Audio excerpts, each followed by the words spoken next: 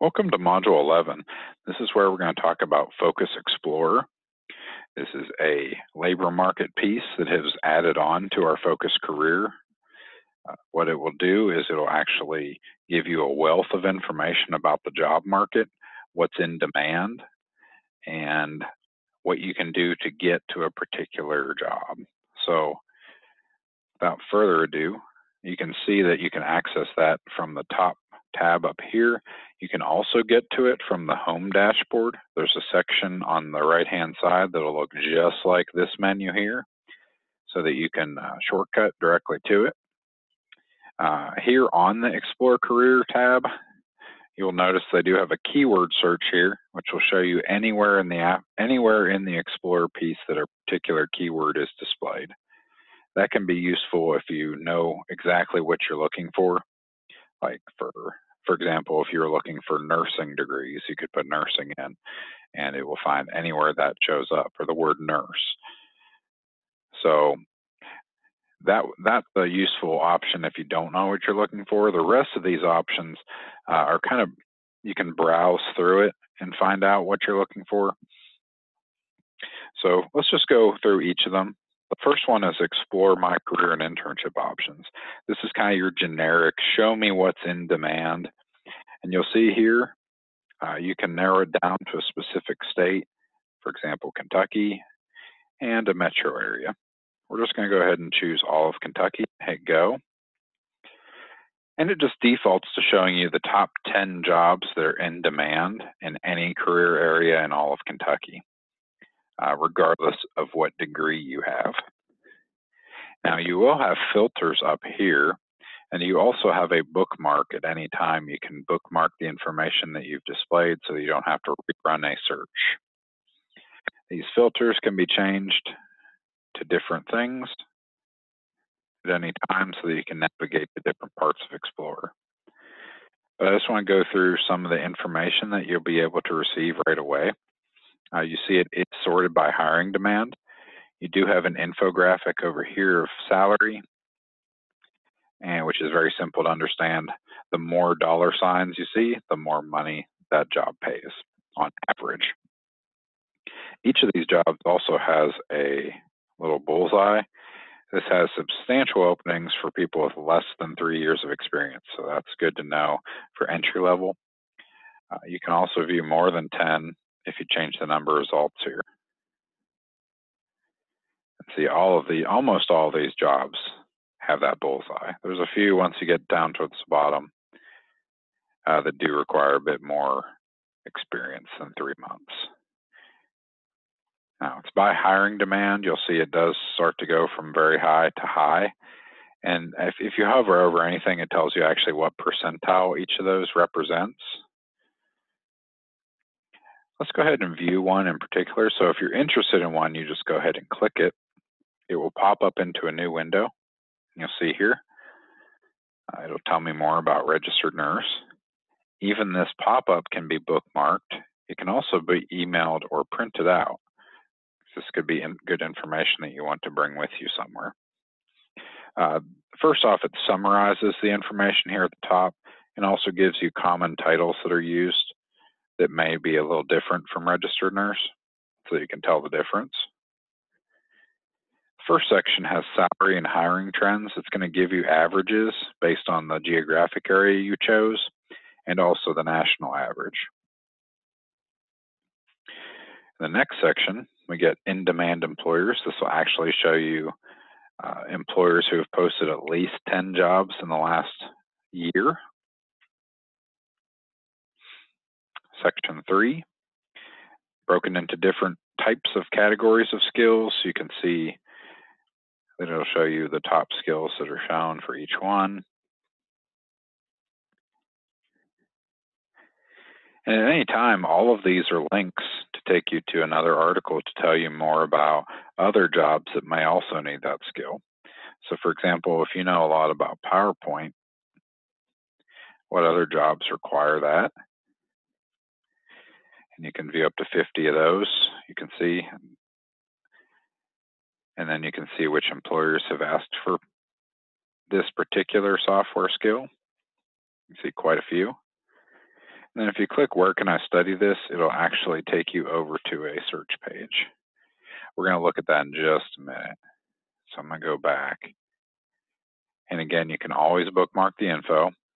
And if you're on an article and you're also interested in one of these other courses, you see there's a whole thing about English as a second language, high school equivalency diplomas, the National Career Readiness, and the Essential Skills Certificate. If you click on that, it'll also take you to a search box.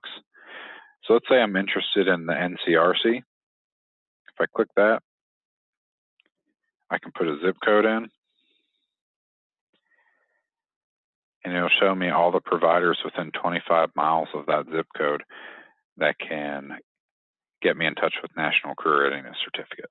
Now, most of them are going to be adult education centers because they do have one in every county.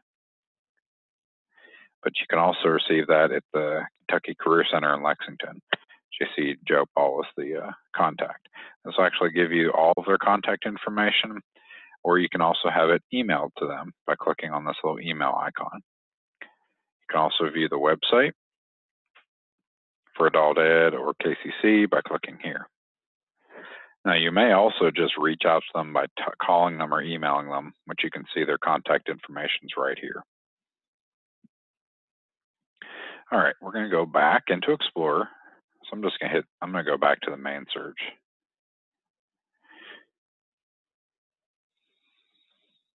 Let's go ahead and run that again. And you see registered nurse was near the top. Oop. I'm going to go to jobs, registered nurse, pick up where we left off. So we were on required skills.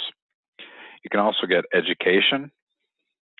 And you see these, they will actually break it down into bachelor, graduate, or associate.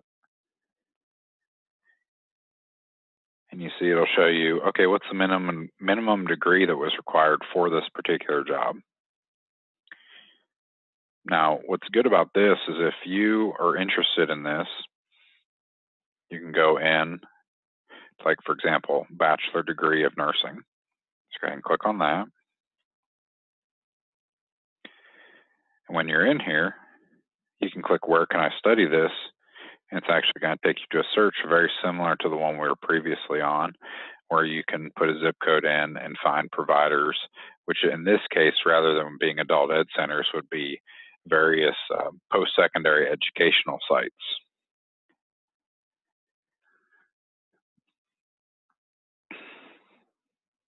Okay. You see here it shows the degrees and certificates that are in demand as well. Let's go back to where we were. I should have bookmarked that. Let's just go into one of these. I'm going to find, actually, let's say, okay, I was interested in looking at registered nurse. I'm going to type in nurse up here into my keyword search and hit go. And there we go. Registered nurse is right here. Let's pick up where we left off. So if we're talking about education, you can find out where you can get that degree, but you can also learn about what experience do I need. A lot of people are able to go straight into it, or with very minimal experience, or within 2 to 5 years. There are additional jobs here. You see there's 9 other jobs that have similar education and skills, sorted by demand. Then you have career paths. This is important to know, like, okay, if you have questions about where can I go from here, or how do I get to this position? These are some of the jobs people had prior to being a registered nurse. And once they were a registered nurse, where did they go from there? And you see it'll show you up to 2 levels. If you want to learn more about one of the particular jobs, like let's say you want to learn, okay, if I become a registered nurse, I want to learn more about what their supervisors do and how much they're paid. You can view that here. And it's got the same information. This information is updated every 6 months with the previous 12 months of data. So it does update every 6 months with the prior year's worth so that you'll get fresh information about the job demand. It's not updated real time. It's just way too much information to be updated on a real-time basis, but the information is dumped into our system every 6 months with a year's worth, and the prior data is then purged. When you are viewing a particular job like this one, you can actually click See Current Postings over here on the right, and that will take you back over to Focus Career, and you'll be able to view this particular job opening if there's one available in the geographic area you're looking for. All right, so let's go back to the main Explore Careers.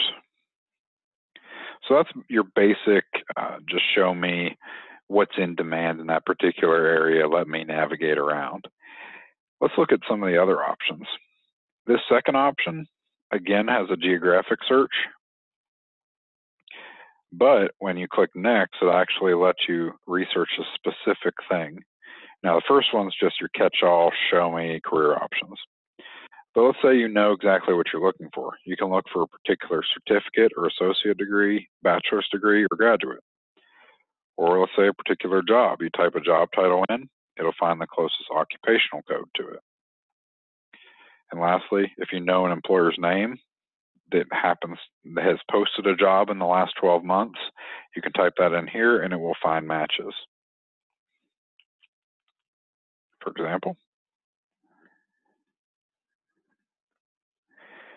see here, it will actually show what their hiring demand has been, what have they hired, and what skills were they looking for.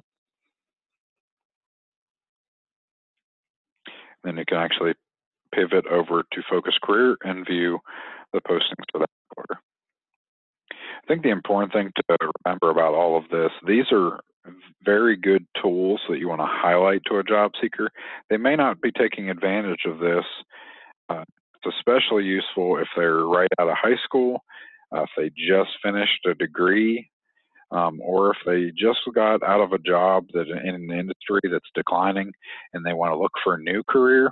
This will actually show them what's in demand. What are some things they can get training in that may not require a lot of experience to be able to get into.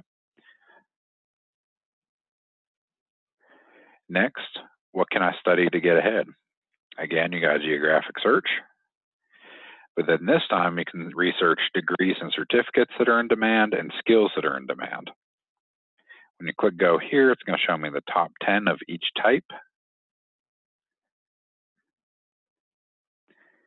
And like I showed you before, when you click on one of them,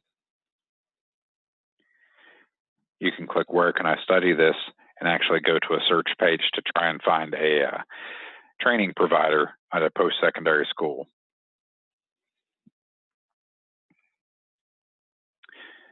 Then lastly, where can my experience take me? Again, if I want to look in Kentucky, you can put your job title in here, or you can even put your military occupational code, which is very useful for somebody right out of the military to crosswalk their skills and their military experience to civilian jobs. So this is Explorer. I would definitely recommend as a staff that you take the time to walk your job seekers through this once they've completed their resume, especially if they don't know exactly what they're looking for. If they don't, or if they're having a lot of trouble trying to get back into the same industry that they left, you can show them what's in demand and see if any of those things interest them. And if so, they may be able to go back and get training for that particular skill. So that is Focus Explorer. In the next module, we're going to go back into Focus Assist and show you how you can use Assist to do various actions with job seeker records.